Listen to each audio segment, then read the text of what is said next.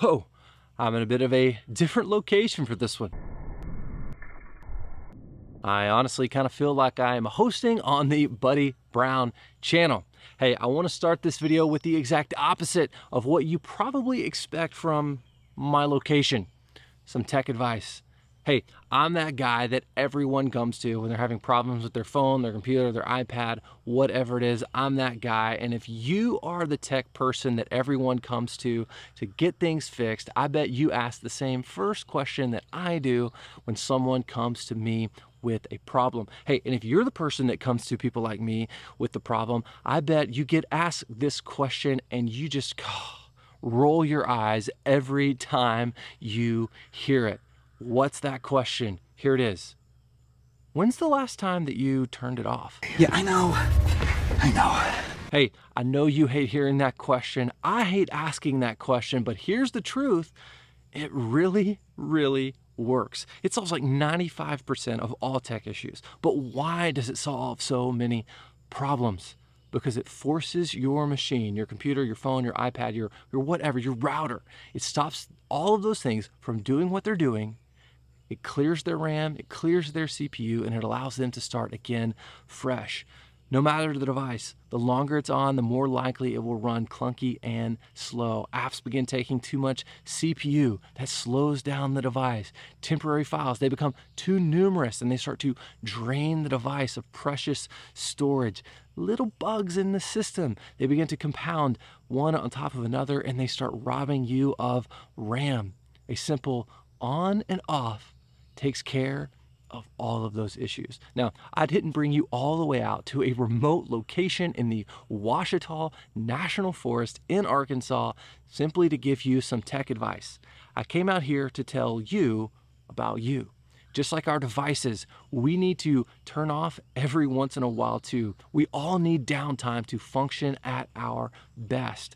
That is how we were created from the very beginning. You see, God set this pattern for us by working in creation 6 days and then resting on the seventh. Later, when God was giving the law to Israel as a part of what you and I know as the 10 Commandments, we are commanded, yes, commanded to rest.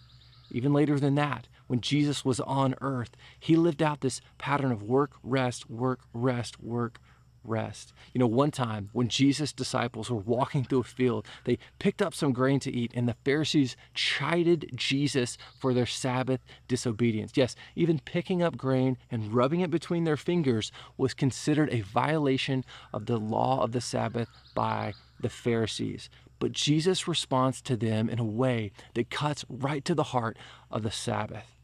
He says, the Sabbath was made for man and not man for the Sabbath. Here's what Jesus was getting at.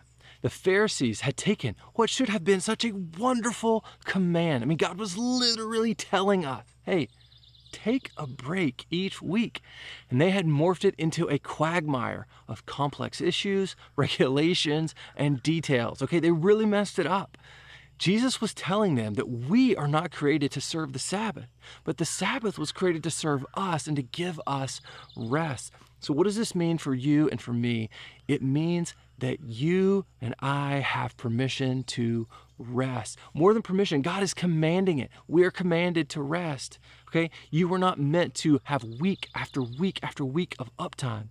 You were designed to have some downtime too. This is, of course, if you're working hard for 6 days, okay? If you're a loafer, you need to have some uptime, okay? We're also created to be productive.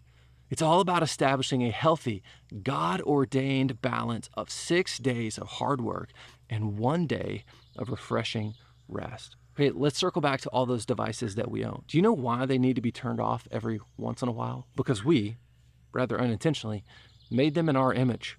Just like we need to be turned off regularly, they need to be turned off regularly. Sabbathing, intentionally turning yourself off, is for your benefit. So you need to do it in a way that honors God and actually rests you. I personally like to take a mini break every day to unwind and a weekly Sabbath to rest my body and restore my soul.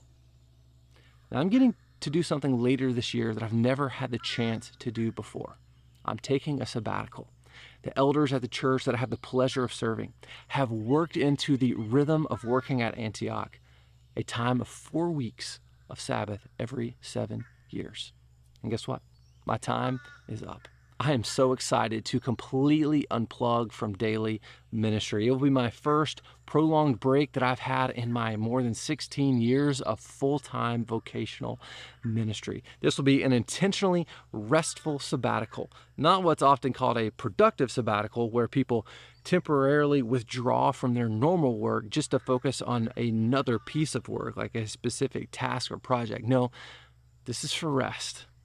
But I'm also a little bit nervous. I've never stepped away from work for that long. I've been working for like 25 years at this point. So if you've ever taken a sabbatical, I'd love to hear what your experience was like in the comments below. Give me some tips. Give me some things to expect. What should I do? I, again, would love to hear from you. So, again, this is your permission. Go and rest. Thanks for watching. Adios.